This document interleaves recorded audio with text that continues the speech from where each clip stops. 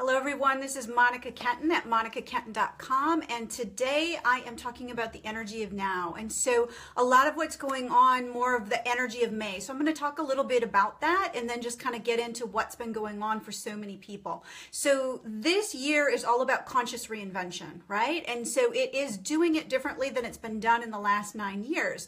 And that takes a little bit of kind of tricky maneuvering because we're so programmed in how to do things, right? To kind of push, to work super hard, to get things going, to move it on our own. And now we're getting the opportunity to truly align with spirit in a deeper way, right? And that is the beginning of this 9-year cycle. And at the same time, what this conscious reinvention is. So this month of May is all about change. So those of you who love change, I'm a change baby. I love change, but some people don't really get into it because they're just like, I don't want to change because, you know, it's uncomfortable. We don't know what it is and all of those kinds of things.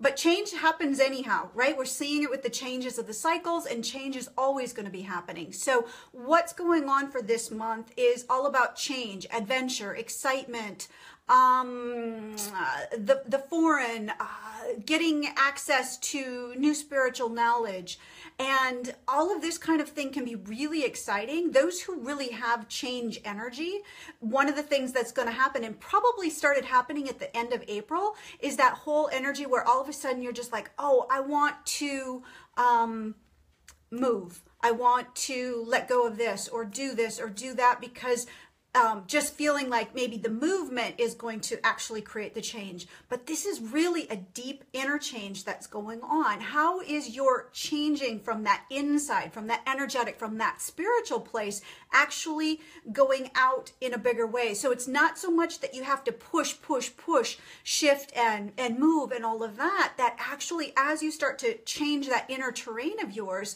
things are going to shift for yourself as well. So we have that change piece that's going on, and how you deal with change is this whole is what's happening as well. And it has a strong balance edge to it. So balance is all about being able to balance work and home, the spiritual and the practical, being able to take care of your body. So you're going to feel like, you know, some of you have been hammered, meaning that you're super tired, exhausted, because you've been pushing too hard, right? Because you've been trying to do how you used to do it. And so it's about doing it in that new way. So balance is going to be a huge piece, going back and forth between that old person of you that wanted to push things forward and the other person who's just like, you know what, when I really step in and take care of my body, take some time off, and rejuvenate to be able to give more, right? And that is the thing, because so often all of us who are, you know, if you're watching this, you're one of these people who wants to make a change in the world.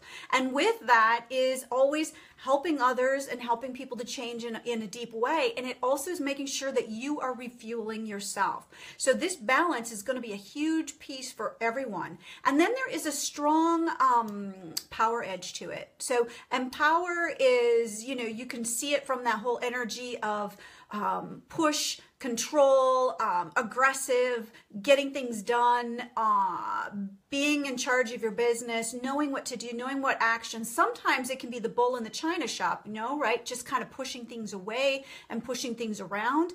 And the thing is to really get in alignment with power in a different way. You're being called to connect in with your spiritual power.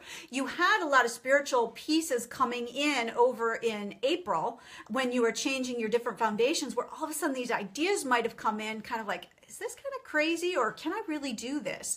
That now you're getting the opportunity to see how can you create it, how can you bring form to it, but you need to change the way that you look at things, right? And so that is what this energy is. So you're going to see a lot of power pieces out there. You might see it in the politics. You might see it where people are trying to push their agendas.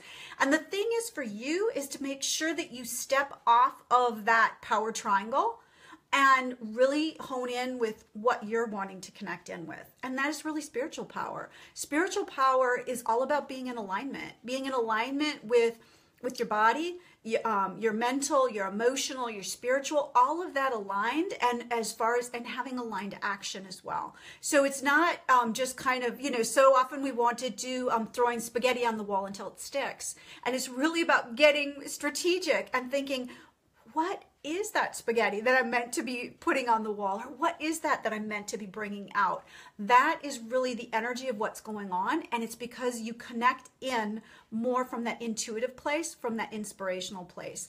However, that is going to be fried out and won't work if you're trying to push it. And if you forget about the sacred altar of your body and giving yourself time off and honoring that time off instead of constantly thinking about things. So the other energy of what is going on as well with this month is what was happening for you in February, okay? Because February was kind of the portal in to May. And I believe I was saying that back in February.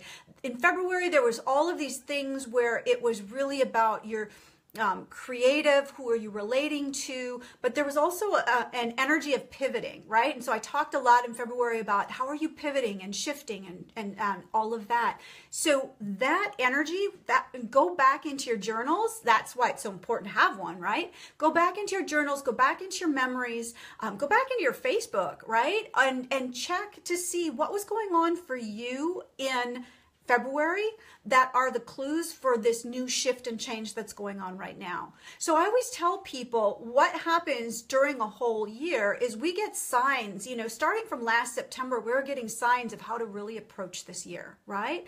And so often we're dealing with all of these things and we wait and wait and wait. We get these ideas, we get these signs, and we wait until September until something, either the idea disappears or something falls flat, or we are forced to make the change. So right now, it's really about honoring that spiritual connection and making with ease and grace, taking the knowledge that Spirit Guide Universe is giving to you right now, instead of waiting until September to have it just knock you over the head. You know, be it that you're not taking care of your body, or you're not acting on your creative urges, or you're not, you know, just not living life in the way that you're meant to. So that, I guess, is some of the energy that I'd like to just be sharing with you, because it is coming out super strong. So there is also, oh yeah, so I have my sticky note, right? My beautiful sticky note. So the other piece also is about old stories. So any of the old stories that you've been telling yourself about self-worth, doubt, confidence, you know, it's not time, any of that kind of stuff, it can't live in this energy right now. Not in this new paradigm that we're really stepping into. So it will just hold you back. It'll keep you stuck. So releasing those old stories, and they're going to be the ones that you are so sick of telling yourself over and over and over. And, you know, everybody else is getting sick of them too, as well as God's Spirit Universe as well, right? They're wanting new stories from you. And so the other piece is old passions. So I don't know if it cut off, but what are these old passions of yours that are stepping up that all of a sudden are coming back in, but they're wanting to have a new creative twist with them as well? So these are my old passions, my paintings and things from 2007, 2008, 2009. And, you know, I put them aside for a real long time for the reasons I needed to. So what are the old passions of yours that are really starting to come up? You're thinking, I don't know what to do with them. Let them flow, let them come out, and then figure out what is the new twist to them. What is the new thing that you're going to be doing? Because we are in a new energy, but really tapping into the things that give you joy, the things that excite you, the things that make you feel more alive, right? So like I said, this is a super big energy of balance. And so making sure to keep that, you know, connecting in with the spiritual as well as the practical, you know, and some people go on either end. I went way deep into the spiritual, lately. And so I'm just needing to do more of the practical and relax and chill out a little bit more.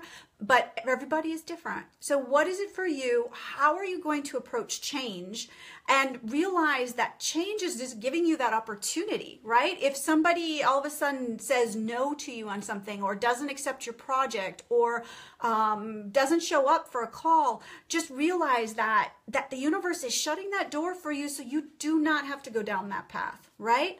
So take the energy, have fun with it, enjoy, and I will be sharing some more when the time is right. So here in Minnesota it is freaking 73, 74 degrees out, so I'm going for a walk. And yeah, Minnesotans, we know how to have fun when it gets to be nice and warm. We go out and have a great time. So have a wonderful weekend. Let the passions bubble up. Let the change shift. Feel the excitement, the adventure, and be able to shift and change in an easy way so that come September, you're really rocking it out. Okay, talk to you later. And you want to know more? Go to monicakenton.com. Talk to you soon. Bye-bye.